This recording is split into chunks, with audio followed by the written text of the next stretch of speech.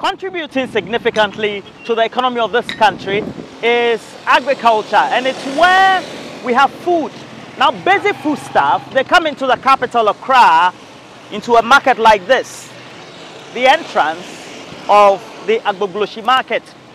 We want to get there, engage the traders who are also wholesalers.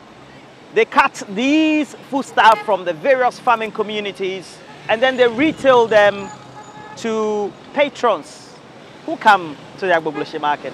The products from. I was picking the product. Abbas Caesar has been in the onion business since his teens, and he narrates how imports from Niger and the Sahelian countries have become the backbone of the onion trade in Ghana. Before I will buy it, I will go to Ajin Kutuku. When I buy it from them, then I will go and hire some Kia. And when I hire the Kia, then I will pay the driver. But it's not a small money. That like this money you are here, you see a lot of money I was paying the driver. It's not easy. These small goods, you can pay like 7 million or 1,000 Ghana before they will bring the goods. And the people they will carry in, put down to you, pay them. So it's a lot of money. It affected me a lot, seriously, because now the boys I was working with, I have to pay them. If the people they cannot buy the goods, I cannot pay them. So I was finding things difficult, seriously. It has to be said, by 2020, Ghana was estimated to be importing over 8.6 metric tons of the commodity for consumption. With the cedi poorly performing against the dollar, Abbas is worried onions have become expensive for the ordinary Ghanaian. First, if I bring goods, assuming like 50 bags, by 1 week time or 2 weeks time, all will finish. By now, this one will be there almost 3 weeks, almost 1 month, they cannot buy it. Then the thing too was here was spoiling. On the same Agbogboshi lane, tomatoes is another foodstuff highly imported into Ghana.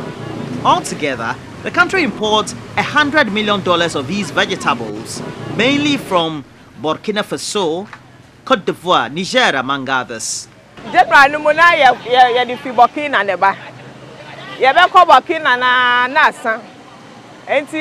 March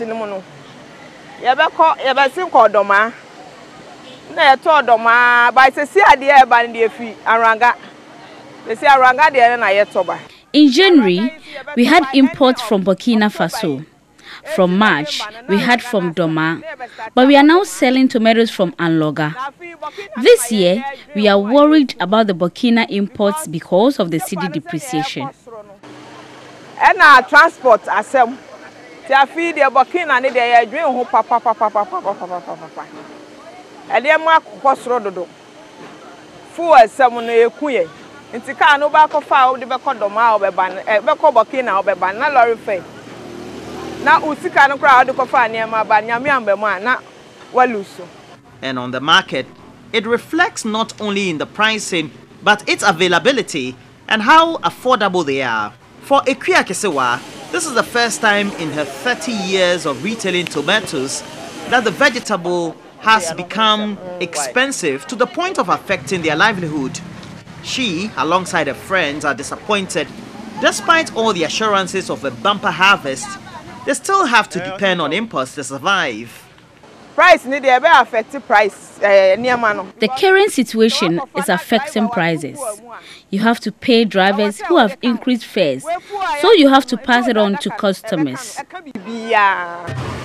While at Agbogloshi, news filtered through of the Ghana Union of Traders Association announcing an impending close down of shops in Accra. Hurriedly, we went to its president, Dr. Joseph Obeng, to ascertain if closing shops was the only option left for these importers. The economists say that there's excessive importation that we do. It's true, but the excessive importation that we do have a way out also, because we can use our investment laws to curtail this excessive importation. Because the imports that we do, the local share is just about 15%.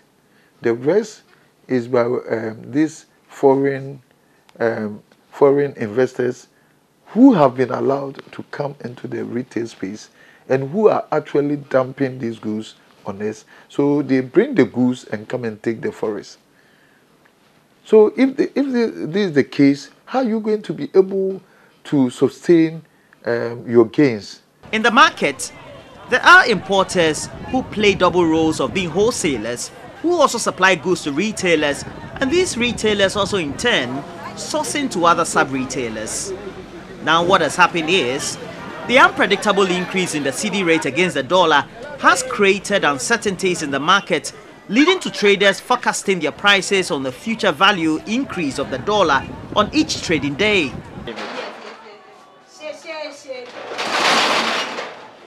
So genuinely, you can see that, well, we have people who are adhering to the directive from the Ghana Union of Traders Association to close their stores.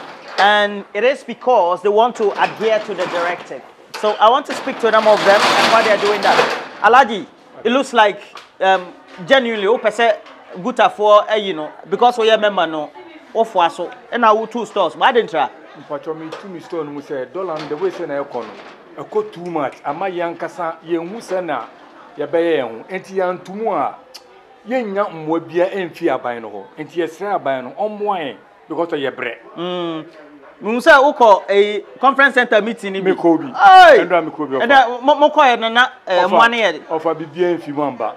Council of State for almost a year. Me ankasa me MP a me no wo ye den e East region. Befi okasaye bakasa okasaye no bibia efi man babata hope ni minni hope ay hata me that say intina mu nyina mutu mu source. Well, we want to go around to assess whether a number of these importers, traders, wholesalers, retailers are adhering, and you can genuinely see that the traders, mainly wholesalers, retailers, have decided to adhere to the directive from their mother association to make sure they press home their demands for something to be done about the extent at which the Ghana cedi is depreciating against the major international trading currencies, especially the US dollar. So the whole of this lane has seen stores having their doors shut, and these are for genuine reasons. Because the increase is getting higher and higher astronomically, the frustration is turning into anger, as I must say. Because somebody come for pro forma invoice maybe a few weeks ago, and it was 10,000 Ghana cedis. A few weeks on, when they come again to come and buy the goods, it has actually changed from 10,000 to 20,000 Ghana cedis. What is he going to do? Because he took his time to go and save to come and buy, and now it has doubled. So the person becomes so confused, and then frustration gives way for anger, and then curses follow and all that. This is the situation that we are reaching, and it's not even good for the security of state. And your man, say last 3 months to this month, and your makwana, because we are my coffee, I didn't 10 cedi. I did bet him almost 15 cedis. Miss me bam, but all this will be 15 cedis. And so I had a this year, the new man, the corner, Over the last 3 months, prices have been changing daily. In a week, me call and 40 cedis. And that's Wednesday, me call 50 cedis. Intimate to me and talk. Intimate call me kitchen, maybe I'm diabetes, and I'm sure and call for a matter to almost to me. Now, what about honey? Shagman lay over. What she can't feel what can check what down. Then you are not profit, you are one your modern check. And I can call to a shop where I had near or buy a lady, price na babwe. Call on your salty back. But about call ya, as I can, or profit menu. Call take back, I can every blessed day price I can buy your shitty. We are only working for nothing, just losing our profits to price increases. My yagbo come for city. Kakana 7 city. Yellow pet. Obanu nukani. Ebolo kwale this one not one lewa. What that one fe eta. Now, beyond that, once you see domestic inflation also heading up the way it was, then with domestic investors Ghanaians themselves realized that the cedi was no longer performing an important function as a store of value. And therefore, for instance, if you had invested in cedis, the rate at which the cedi was depreciating and also inflation going up, you were losing. And therefore, there were those who were speculating and therefore moving their money from cedi denominated to dollar denominated instrument. Then we lost control. Over the last year, economists had been warning of the structural weaknesses of the Ghanaian economy, especially its high dependency on imports, the appetite for borrowing, and expenditure patterns which exceed revenue. That is where you will see Guta and the rest of them, because here their transfer obligations are denominated in cedis. Their cash flow generation capacity is denominated in cedis, whilst their transfer obligations are denominated in dollars. So if you start the year with a certain level of capital, you could only buy a certain volume of, let's say, imports. Now, anytime the cedi depreciates, one, it was attacking their profit. It gets to a point and it will wipe out the profit. Then it begin to attack your capital. So it gets to a point you realize that your capital base is actually shrinking through no fault of yours. When it happens that way, they are helpless, right? And then there's a limit to the pass-through also, right? So you see it cutting across. Then inflation started broadening across food and non-food inflation across households. When it gets to that point, it's like everybody was trying to do whatever that they could to protect their value. While government keeps announcing its planting for food and jobs policy has created sufficient jobs and food production, prices of locally produced staples keep increasing.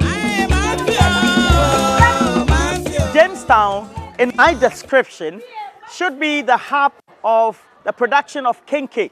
Kenke, as we all know, as a long-standing tradition, is a main staple of food of the people of the Gan community, but has now become a main food and its ingredients as well of residents of Accra because of the cosmopolitan nature of the capital. The economy has had some impact on the raw materials used in kenke production. That's why we're here at Jamestown to find out from the producers.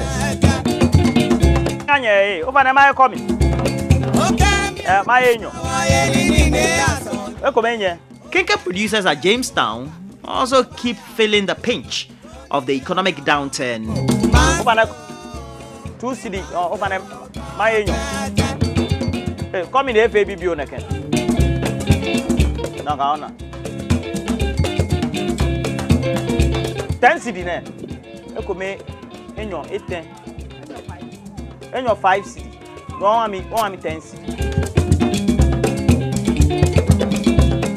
So I've gotten my 2 balls of kenke. From the last time I came here, the kenke balls have reduced in size, certainly because of the economy. But let me just go enjoy it and see how it goes. Come join me.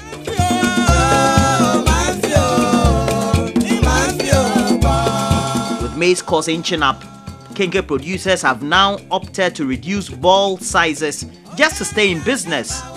And me to mama go like a 4 months me no me nini here I'm only 75. She to 1 month me ke ano 100 Ghana. 2 weeks me no I'm ke 15. For the last 4 months, prices have been increasing and more rapidly over the last 1 month. So government need to do something about our plight.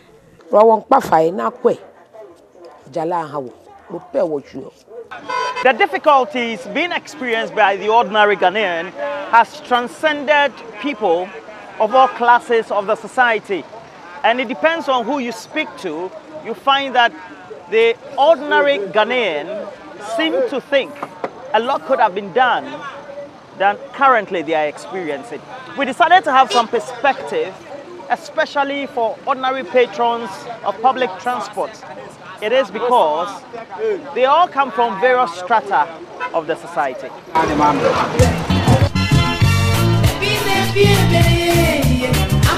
Correspondingly, because the price of fuel has been surging, transport fares have been increasing too. We decided to spend some time in a trotro, the commercial transport going from 37 to Tema. And in here, commuters variedly had their own stories to tell. If there's one thing you would want to be done, you want to tell, let's say, the government to do about the current trends we have, what would that be? Based on how prices of goods and services have not been stable over the last couple of months, if not since January? Honestly, the government is trying their best in terms of infrastructure, roads and those things. But then our economy is not that stable. So it's like it's a burden on the economy, making things really difficult. So if they could also look at the other aspects of the economy to help, like they said we are planting for food and job, but yes, so we are in West Africa, we have the most expensive food stuff, so they should.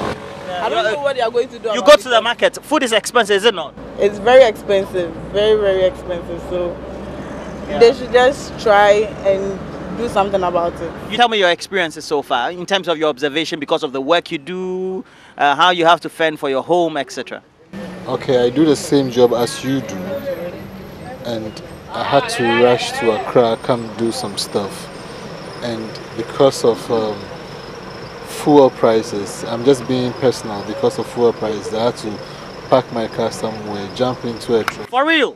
That's exactly what I did. That's what I'm saying, I'm uncomfortable, you understand? So it's so bad. Some 20 minutes from the Accra Mall bus stop where we alighted is Reginald Alote Papo. We've come to a point where we want to speak to a young entrepreneur. He, alongside his partners, have decided to create a business that offers employment to young people and subsequently their dependents. But how is Reginald of Reggie's Juice Bar managing in these hard times? And quickly we'll have to go through the factory floor. Along with his partner, they run a small to medium fruit juice making enterprise, Reggie's Juice Bar. In this story time for the economy, they seem to be clinging on for survival. I think I personally have sleepless nights because I don't think any of us envisioned being in such a situation a year or two ago. But COVID and the wars have gotten us to this point. I would really appeal to the government to do whatever they can, because if small or medium scale industries have to be letting go of staff and have to continuously downsize, then we are not going to grow. Revenue is going to be very difficult for them to come by. And I think there's going to be a lot of uproar and frustration in this country. So I think the government has to do more. Probably if they have to waive some taxes, if they have to inject more, if they have to find incentives to get people into entrepreneurship, to employ more, then it will help. Because currently I have so many applications sitting on my desk, and although I wish I could help all these people, I cannot. There's only so much I can do. So if others can also be encouraged to come up, then it will help us all. From what still looks a promising venture, Reggie's Juice Bar, like many of its kind, needs funding and extra buffers just to stay afloat. Incentives, I believe the government can put some incentives in place to help us. And I believe I know things are difficult for the governments in getting revenue, but they should find ways. That's why we've put them there in charge. They should find ways of making things easier for us, because we are in dire times. So you can find us on Instagram at Reggie's Juice Bar. You can also find us on Facebook and Twitter, Reggie's Juice Bar. While at Reggie's Juice Bar, importers were still furious. Our share in the banking sector is virtually nil. Now we have just a few local banks here. The bulk of them are all foreign. And then look at the chunk of resources, the profits that turns up in this area. And all these also fund itself outside the shores of Ghana and then go up. You look at oil, at the extractive industry, the gold industry, you look at the bauxite and all that, and then you come to the almighty telecommunication industries. We don't have a stake there. And they take the bulk of our resources and then send them away. We just can't sit here right now and say that all that we are doing now is to wait for an IMF program. From now to when the program is probably agreed, what are we doing? What should we be doing? From the fiscal side, okay, we know monetary side will respond, has responded, And we can't blame Bank of Ghana largely for all that is going on. Okay, but to the extent that monetary policy plays a key role in the economy, of course, they are also in the frame of things. But that's quite serious. What you see is that inflation, the higher inflation now, is actually undermining the credibility that is built around Bank of Ghana's price stability objective. Okay, you see that, and that is why government-owned revised macroeconomic targets in the 2022 probably are no longer relevant in the market, right? So we will need that policy measures, both from fiscal and monetary, that would anchor expectations towards a certain direction. That is important. The turmoil is yet to be surmounted. But even before then, the predictions are Ghanaians have a long way to go before getting out of the woods and back to their normal comfort zone. Certainly, it has to take some pragmatic policy interventions to get the economy back on track and win the confidence of the international business community.